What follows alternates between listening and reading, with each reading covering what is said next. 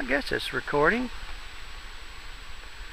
This is an M715 Weapons Carrier that I built a couple years ago.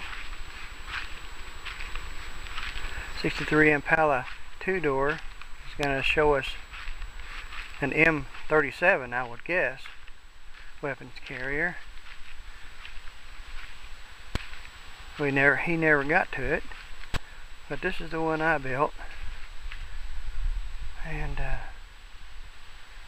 these deals here fold out and let down, and they make benches back here so you can haul a bunch of troops.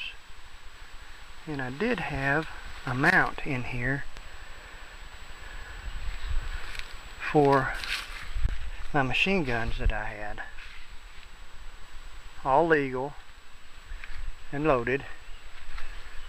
But anyway, this is the third one that I've built, and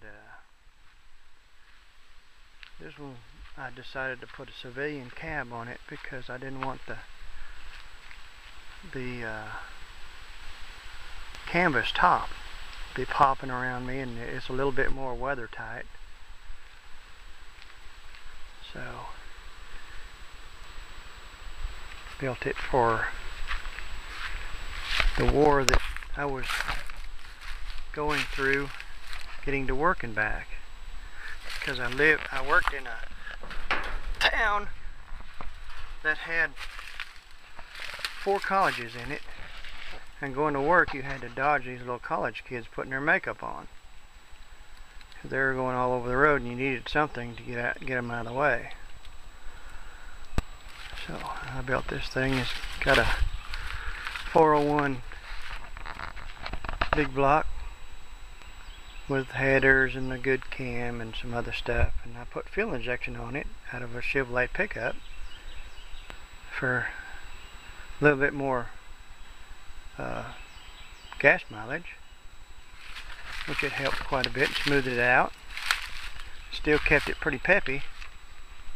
And these trucks has got full-time 4-wheel drive, so I took the transfer case out, took it apart, and put a part-time kit in it and an overdrive kit in it, because it's really low speeded. So as it sits, the whole thing gets